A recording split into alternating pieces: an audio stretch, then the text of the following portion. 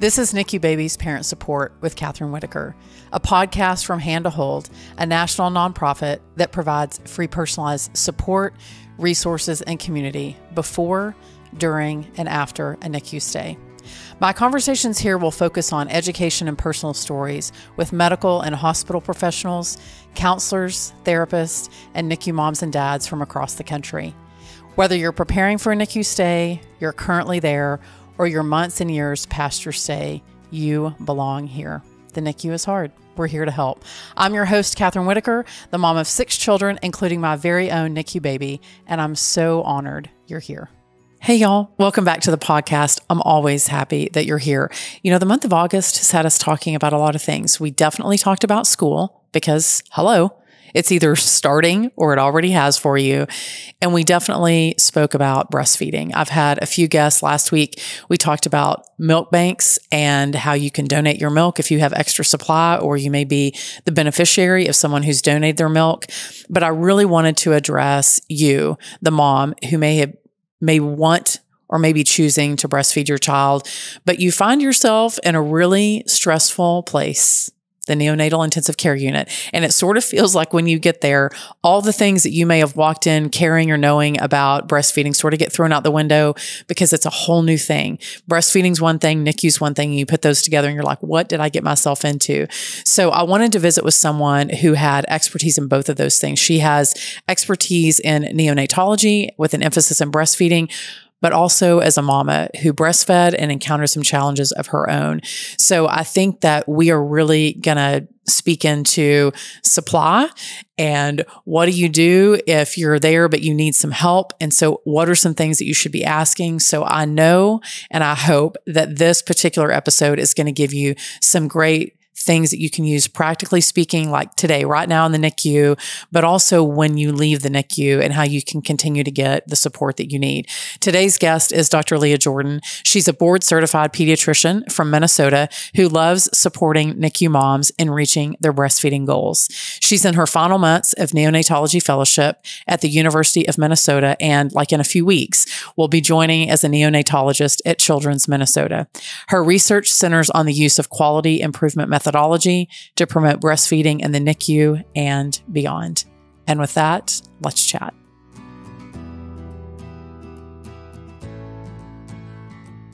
Well, Leah, thank you for joining me. I am always thrilled to hear how people find their way in whatever specialty they may have. And you, while you're a board certified pediatrician, you're about to be like a big fancy neonatologist. So what is it that led you to medicine in the first place? And then how did you find yourself in neonatology? What was the draw there? Yeah, I feel like some of these answers for me are cliche. The why medicine, I always just really loved science and really loved people. And it seemed like a very natural way to combine those two passions. As far as why neonatology, I knew pretty early on in medical school, like there was no way I'm taking care of adults, but I love families. I love getting to take care of families in really stressful situations and also really joyful situations. And neonatology has let me combine those two.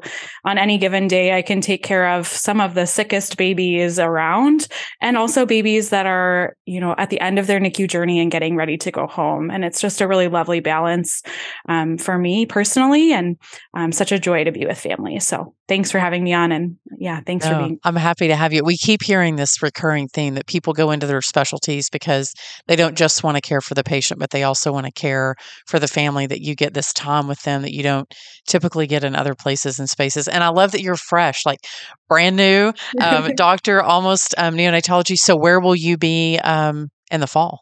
Yeah, so I am currently in my fellowship at the University of Minnesota, and I will be joining Children's Minnesota local NICU after I graduate. So wonderful.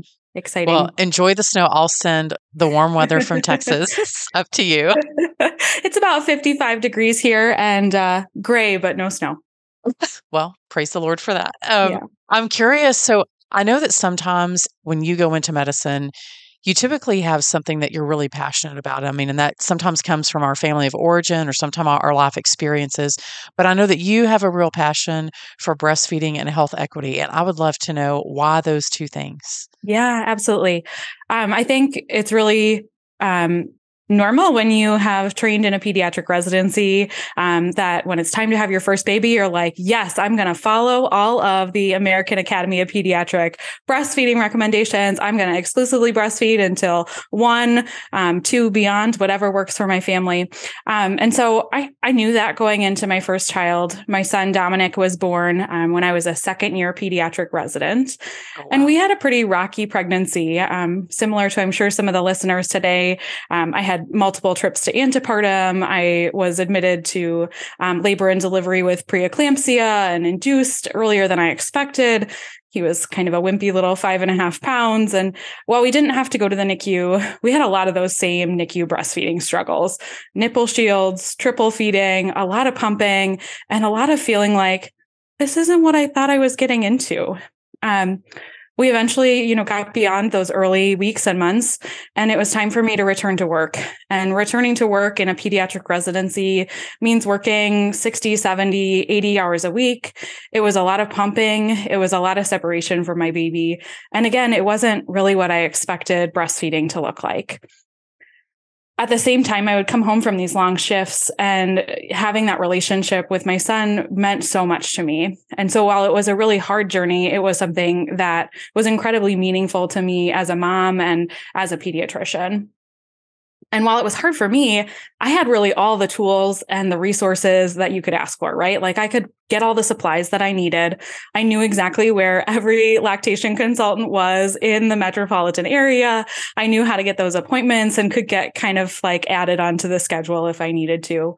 One of my best friends in pediatric residency is also an IBCLC, so a pediatrician and an IBCLC.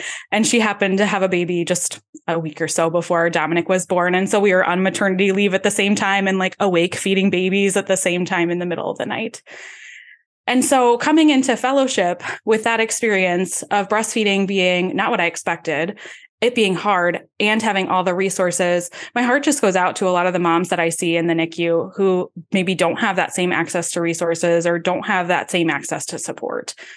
The literature in the NICU tells us that while moms really have the same kind of goals to breastfeed a baby in the NICU, they know the benefits of it, they want to provide that milk for their baby.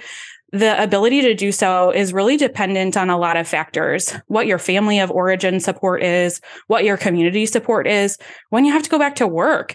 And do you have even paid time to pump or to take leaves? Do you have that support when you return to work from your family? And so there are some really well-known racial disparities in rates of breastfeeding in the NICU. And I really just want all moms to be able to have the support, the encouragement, and the empowerment that I felt to have the breastfeeding relationship that is right for their family. So when you talk about, first of all, let's define IBCLC because not everybody may know what that is. Yeah. So an international board certified lactation consultant. So they're like the highest degree specialty in lactation consultants or people that help with breastfeeding. I love NICU moms are no strangers to acronyms. So as long as we know what it stands for, then we can use it. So you were talking about this racial disparity of some moms getting more support than other moms. What are some things that are happening in NICUs now to sort of shorten that big disparity and make it smaller? Yeah. So some things that I've been working on in my units, we have set up these breastfeeding supply closets. So breast milk might be free, but like the hands-free pumping bra or the pump that you have or the bags and all of the like tools and equipment that make breastfeeding easier, more convenient, more possible, those can be cost prohibitive. And so we've had a lot of foundation and funding support to be able to provide those to families. Other things that we're working on is just like, let's level the playing field with education. I think sometimes healthcare teams, even with the best intentions, make assumptions about who they think are going to breastfeed and who is not going to breastfeed. And when the unit gets busy, it's a lot easier to put the time into conversations around breastfeeding with a family that you really think wants to do it. And if there's a family that you're not getting that same, they came in here intending to breastfeed, you might skip those conversations. And so just calling to mind for everyone that we work with, like this is a bias that we all hold, and being aware of it, we can overcome it. We're also doing some staff training. So I've developed this really exciting trauma-informed lactation care course where we get to use some of the principles of trauma-informed care to really empower and support moms in what can feel like an emotional journey. I'm glad that you mentioned assumptions because I think not only are there assumptions about who can breastfeed, but you mentioned it at the very beginning, talking about I'm assuming that I'm walking into a NICU experience and I'm going to know what to do. So when I walked into the NICU, I'd had 4 previous babies, breastfed with virtually no problems. And then I had this brand new baby and it was not working. And Yeah. I felt like such a failure as a mom. And I was someone who like knew the drill. I knew how to do it. Yeah. So, Leah, when you're thinking about women who are getting ready to either they know that they're going to have a NICU stay or they find themselves there unexpectedly, let's talk a little bit about overcoming some of those challenges. Like, what can moms expect with a NICU baby? I know a lot of it depends on the size of the baby, weight wise, but also the age of the baby and how many weeks they are. But what are some things that a mom should know when she's walking into a NICU stay about breastfeeding? Yeah. So I think there are 3 kind of key questions to ask yourself going into a NICU stay about breastfeeding. One is your why. Like knowing why you want to provide milk for your baby helps you to just keep that motivation there. Some things that I would share about breastfeeding in the NICU is the why behind why it's especially important for premature infants or kind of more medically complicated infants to get their mom's milk. We know that mom's milk is the safest, meaning it protects against infection. It provides protection against some serious blood infections and injury to the intestines. It's also the most easy to digest and helps really all parts of babies that are born early grow to their best potential. So preventing some of those complications of prematurity. That might be a different balance for your family, kind of the benefits of providing breast milk versus the effort of providing breast milk if your baby is very early or if your baby is born closer to term. And so I would have those conversations with your neonatologist, with your baby's medical team about what they feel are the most important benefits around breast milk for your baby. It's also important to know, like, what am I coming into this NICU with? You had mentioned, you've had those 4 previous breastfeeding relationships. And sometimes it's something that just means a lot to us from our family of origin, from our community, from our culture. And when things have gone, not according to plan, they've gone off script in pregnancy or in your delivery, it feels like, well, this is one thing that I can do. This is one thing I've done before. This is one thing that I can control. And just like naming that and calling that out is, I think, really important for families. So we mentioned the why. The next is, what is it going to look like? You mentioned there's a big difference between babies born closer to term and babies born early in terms of, when they're ready to start getting milk in general, when they're ready to start eating by mouth. And for some of those questions, again, I would really lean heavily on your neonatology team, on the team that you're meeting before your baby's delivery or after, to ask, what is it going to look like for my baby getting milk and starting to take breast milk directly? Yeah, we have that whole suck, swallow, breathe thing that they have to figure out. It's complicated, right? Yeah. And it takes a lot of work. So yes, I can appreciate where you're coming from there. Yeah, absolutely. The last piece is like, what is this going to look like? And those are going to be factors like at your local hospital, where you deliver, in your community. Things like, what does the lactation team schedule? How many of them are there? When do they come to see moms? Do they come to see me automatically, or do I have to schedule an appointment? It's things like, how do I get a breast pump here in this hospital with my insurance? And what are the pumps that this hospital recommends that can be different kind of depending on what your hospital's connection is to various medical suppliers? And it also might be, what kind of supplies can you provide me with? What supplies should I be getting on my own? What education do you have built into kind of your NICU admission? And what pieces of education might I need to seek out on my own? I'm really glad that you mentioned the schedule because I do remember it's been 13 years since our baby was in the NICU, but I do remember looking at my nurse and saying, this isn't working. And I've like trying all the things and it's still not working. So the next time that he's scheduled for a feed, 3 hours, the NICU works on the 3-hour schedule. I said, Yep. can you call the lactation consultant and can they meet me here? And I don't know that I was coached to do that. I think it was just like my mama bear instinct. But yeah, ask your nurse, when are they around and can they meet me? I wanted her there at the feeding because I was like, I want Yeah. someone to look at all this and be like, is it working or not? Because my husband was like, I can't help you. So I was so Yeah. grateful that we had that. But I know that sometimes it requires you naming it, saying, I actually, because I think they made the assumption, oh, she's had 4 kids. She knows what to do. And I was like, no, I do not know what to do. I'm like a fish out of water here. Yeah. Um, And even if you weren't in the NICU, we're like every baby is different I with their know. breastfeeding journey too, and those challenges. That's so true. So how can a mom, I mean, I know I asked my nurse, what are some other ways that a mom can advocate for good lactation and support? I think we are sometimes hesitant to do that because maybe we think that we're inconveniencing someone or that we should have it figured out. So Yeah. what are some things that a mom can do to advocate for good support? Yeah. I think one, like we're mentioning, understanding the system. So know what the general flow of lactation support is in your hospital. When are they coming to see you? How do you have to get that appointment, or do you have to book one at all? Know kind of what the peer support system is in your hospital. Peer lactation support is offered in a number of hospitals, a number of NICUs. It's an evidence-based way of promoting breastfeeding. And so it's a really great tool if you have one. So asking about peer support programs is another great tool. The other thing that I would recommend is goal setting. So we know that goal setting related to breastfeeding in the NICU is really strongly associated with long-term breastfeeding success. I like to break down goal setting into 2 kinds of goals. So there's the outcome goal, like I want to breastfeed until a year. And there's those kind of process goals, those steps along the way or the milestones. This week, I really want to do skin to skin twice. This week, I'm really hoping that I don't snooze my alarm at my middle of the night pumping session. This week, I'm really hoping that, I'm returning to work, that I get 2 pumps a day in while I'm back at work, and then after work as well. And so having those kind of long-term goals, like what am I shooting for? What is the end game? And those short-term goals, what can I do about it today? Sharing those with your team can help them get on board. Like if your nurse knows you really want to do skin to skin, then they can help you do skin to skin. Right. If your nurse knows that you're sleeping through your pumps in the middle of the night, then maybe you set up a system where you call her in the middle of the night when you're up at one of the pumpings to hear about how your baby's doing and get some of that like positive reward. So I think sharing your goals, sharing those things that you're trying to do for the week can really help people partner with you and provide the support that you're looking for.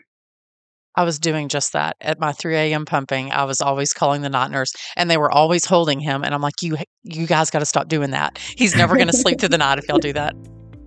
This podcast is produced by Hand to Hold, a national nonprofit, but we're more than simply a podcast. Be sure to download our app, join one of our support groups, or find one-to-one support, enjoy counseling, find loss and bereavement support, participate in a peer-to-peer mentor program, or check out our news, articles, and family stories at handtohold.org.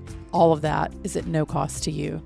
Hand to Hold's mission is to provide personalized support before, during, and after a NICU stay to help ensure that all NICU families thrive.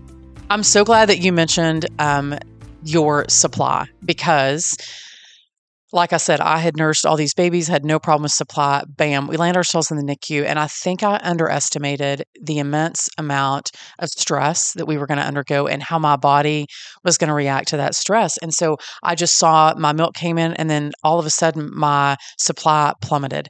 Yeah. And I panicked because he was a baby who had a really sensitive gut. And I knew that was going to be the easiest thing for him. But supply became a major thing. And here I am Googling everything on the internet, talking to IBCLC, like, what do I do? Mm-hmm. So if a mom is struggling with supply because she is stressed or for whatever reason, what are some things that you would suggest that she can safely do to boost her supply or times or things that she can either nurse or pump that might aid in boosting all of that? Yeah, absolutely. One of the amazing things with babies who are born on time and just catch on with breastfeeding right away is that they are telling your body exactly how much milk you need to make. They're like auto doing that whole process, all of the hormones involved, all of the signaling involved. And so when you don't have the baby who's able to breastfeed directly, successfully, do a lot of really great transferring, when you have some immaturity or a baby who's sick and can't go to the breast at all, you really have to be the one in control of that. And the good thing is it's actually a pretty simple kind of process. You need to use the pump to replicate that baby saying, I'm here, I need milk. So it's supply and demand. Important things are to get started pumping really as soon as you are physically able after your delivery. So ideally, when a term healthy baby is born, they go to the breast right away, tells your body, I made a baby, I need to make milk for this baby, and it gets that hormone signaling going. The sooner after delivery with a baby who needs to go to the NICU that you can get that process started with pumping, with hand expressing, the better your body's going to get that signal. Can I stop you there for just a second? So if a mom is new and she's pumping for the first time, like the baby's not on her breast and she's nursing, what should she expect when she pumps the first time? Like, is she going to get a bazillion ounces? I know the answer to this, but I want you to say it. So I want to like give people some expectations of what they can expect when that first happens. I tell moms it is normal in those first few days that you are going to see 0 drops of milk whatsoever. If you get a drop, that is amazing. But in those first few days of pumping, what you're really doing is sending the signal to your body, I made a baby, I need to make milk. What you should see is slowly over the course of the first 3, 5, 7 days, the amount of milk that you get goes from tiny little droplets that are thick and yellow and sticky to more and more kind of puddles in the bottom of your bottles that get bigger and bigger and whiter and brighter. And that's a normal transition to making milk.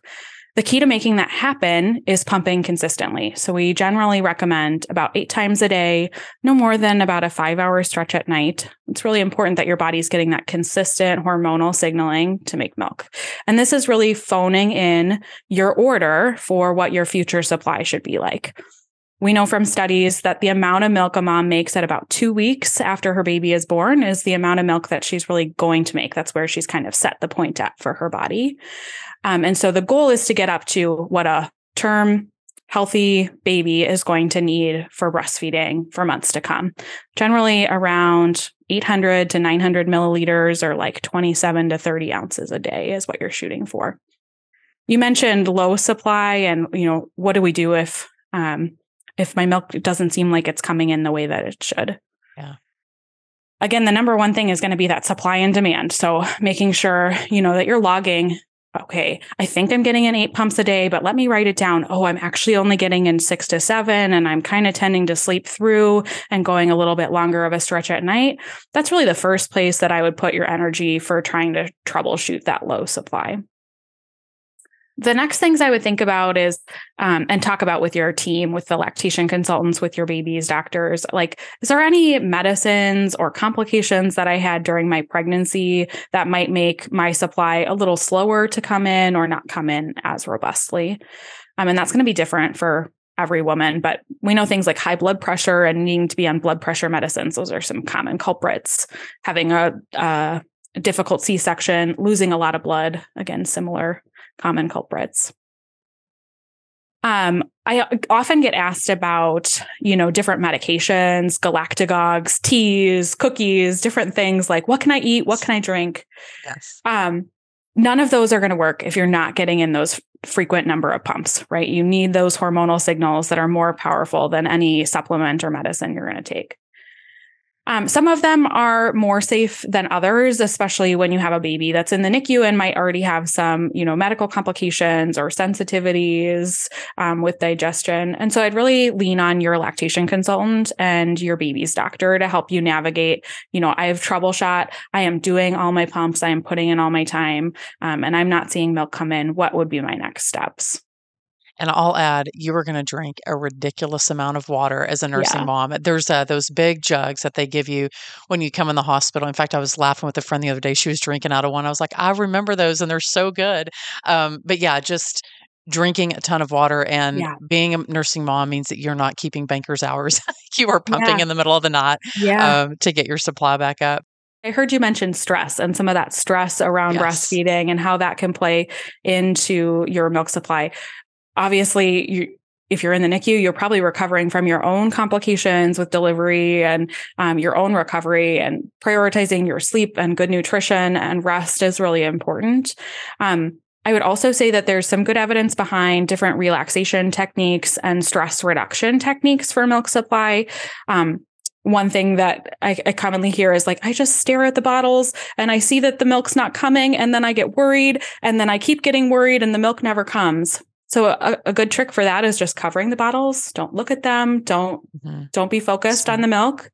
Looking at pictures of your baby or being bedside with your baby can be really helpful for getting that good rush of happy hormones. And then different techniques like guided meditation or deep breathing techniques can also be really helpful. So wherever you find support in that is a great resource too. I love that. Those are really good suggestions. I know that some moms find themselves, it could be that because their baby's in the NICU for so long, so they do a lot of pumping, and then they find themselves with bags and bags and gallons of milk. So what should a mom, or what can you expect if you are, maybe your baby's not quite ready to eat, or maybe they're NPO, so nothing by mouth. I forgot. I had to look it up in Latin, what it stood for. That's what I wrote it down. I'm going to say it wrong, but nil per os. Anyway, that's where NPO comes from. Yeah. Why we have these acronyms that don't match up with English, I don't know. But at any rate, so maybe your baby's NPO and you've got all this milk. So does the hospital, are they required to store that? Do they only keep a certain amount and you need to take some home? That's liquid gold. So I certainly don't want a mom to be throwing out any of that milk. So what can a mom expect if she's got a lot of milk and the baby's not consuming it just yet? Yeah, it is such a labor of love to be pumping when your baby is not getting milk at all, or not getting very much milk, and you see this milk building up. It's a real act of faith and of hope in kind of the coming days when your baby is able to get that. And so I just want to speak like affirmation into a mom that's facing that situation right now. In terms of storage, every hospital is going to be a little bit different in how much milk they can store. But in general, there is a refrigerated section of milk that's going to get used in the next couple of days. And then there's a freezer section where you can store potentially more milk than that. I always recommend that families just communicate really closely with their bedside nurse. They're the one who is preparing every feeding, who's thawing out milk when it's time for a feeding. And they're going to have the best pulse on like how much milk you have in storage at the hospital and how much space there is for more milk. So if you know, hey, I'm going to be at the hospital tomorrow, just let your nurse know that you're coming and say, how much milk should I bring? How many bottles should I bring with me? Or are you guys good on supply? Remind me of the of how many days. I think there's a number that goes with it. How many days in the fridge? How many days in like a side by side freezer? And then how many months in like a big, huge like deep freeze? What's kind of the barometer of how long you can store your milk before it goes bad? Yeah. Hospitals might have slightly different rules about this because we don't always have perfect evidence for the things we do. I would say in the refrigerator is generally about 4 days for fresh milk. In a freezer is generally about 6 months, like side by side regular freezer, and then 12 months in a chest freezer or a deep freezer. Yeah, and moms, make sure you label your milk because you'll think, oh, I'll remember that. Get yourself a marker. Put that on there. And many NICUs will give you like labels or barcodes, things that they scan to kind of keep track of things in the system. It might have your baby's name or your name, but all really helpful kind of hospital specific things for labeling. The other thing that I recommend, like I mentioned, checking in with your bedside nurse if I need to bring milk, but also maybe let them know like, hey, we're going to be out of town this week, so I'm not going to be able to bring milk. Kind of some of the barriers that you might have in the coming week to either milk production or milk transportation. I always feel so awful when it isn't caught until, oh man, we're down to the last bottle and we don't have any more of mom's milk and it's the middle of the night. It's 2 a.m. And so I take responsibility for that when it happens, but I also want to share that with families so they can help advocate, making sure that they've got the right amount at the hospital or the best amount for their family. Of course. Some families get to a point where they have so much milk that it doesn't all fit at the hospital. Like they can't store it all there. I see you laughing. It seems like maybe that happened to you. It took 4 nurses to carry out the milk that our son was NPO for weeks. And so it took a lot of, my nurses were like, so we're going to have to call in some extra support. It's like, I got a lot of milk. That is a good problem to have. Yeah. I frequently hear from families who are like, we don't have any more freezer space. Should I just get rid of the milk? Never get rid of the milk. Don't do that. Some things that I've advised is, do you have any family members with extra freezer space where you can put some bags of milk in their freezer? Facebook Marketplace or Craigslist or wherever you kind of get things used. Often you can find really inexpensive chest freezers.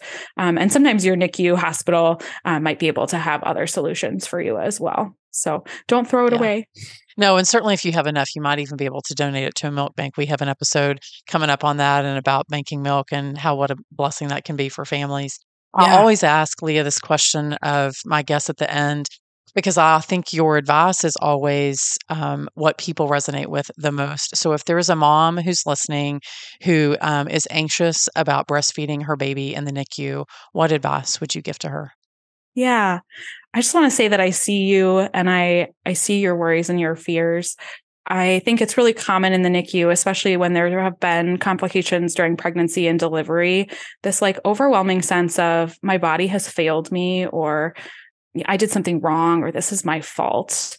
And when breastfeeding or nursing doesn't go the way you expected, it can just compound those feelings of inadequacy, of shame, of fear, of feeling like you don't have control. And so I just want to say to moms who feel like that is the source of their worries and their fears, that this is nothing that you did. This is nothing that you didn't do. This isn't your fault. You're a good mom. And this isn't the measure of your success. The amount of milk you make, the number of days you breastfeed, the number of times you directly breastfeed, none of that is the measure of your worth as a mom. You're a good mom. That is the perfect way to end it. Leah, thank you so much for all your good advice.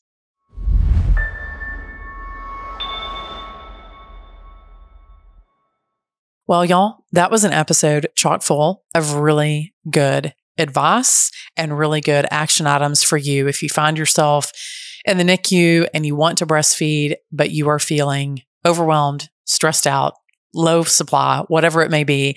I hope that we allayed some of those fears and concerns.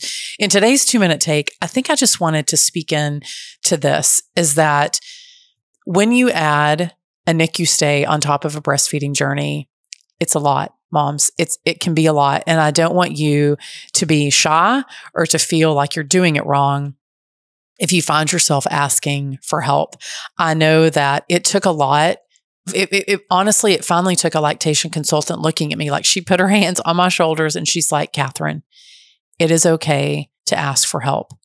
Because I was sitting there in that chair, feeding after feeding, getting more and more frustrated. Why can't I do this? Why is this not working? This is supposed to be natural. It's hard and nothing's working. And I want you to know that breastfeeding is hard in and of itself. And then you add a NICU stay and it becomes doubly hard. But there are lots of resources at the hospital that can help you, whether it's a lactation consultant. There's a website actually that Leah and I didn't mention, but I want to mention it because it's post, like when you leave the NICU and you find yourself running into challenges and concerns, what do you do? It's called lactationnetwork.com, and it can connect you based on some of the criteria that you have with a lactation consultant. Do they take your insurance, whatever you're looking for? And it pairs you with someone that can help you post NICU, because sometimes your pediatrician can help you with that, but sometimes those visits are few and far between when you're trying to get an answer to a feeding like today. Like, we got a baby that needs to eat in a TikTok, like 20 minutes. So what do I do? So I think that can be a great resource for you. But I just want you to give yourself some grace. And as Leah said, and I think it's worth reiterating, that the value of you as a mom is not dictated by how much milk you pump or how successful you are at breastfeeding. You are the mama and you are doing all the right things. Just keep going. So I continue to be an advocate for breastfeeding. I know it can be such a great gift for our babies, particularly those who have trouble when it comes to digesting. But I also believe that a fed baby is best. So however that may look for you, know that you're doing what's best for your baby. And if you choose to breastfeed, know that there are so many resources, particularly if you find yourself in the NICU and feeling overwhelmed, you are not alone. And with that, I will see y'all next time. Thanks, y'all, for listening to NICU Babies Parent Support. Every parent and every experience is welcome here. If you are a NICU parent and you're finding yourself in need of support, please download our app. You can find it in the Apple Store or on Google Play, Hand to Hold. And if you love today's episode, you can share it, you can subscribe, and you can most certainly review it. We would love, love, love your reviews. It's how we reach more NICU parents. Thanks, and I'll see y'all next time.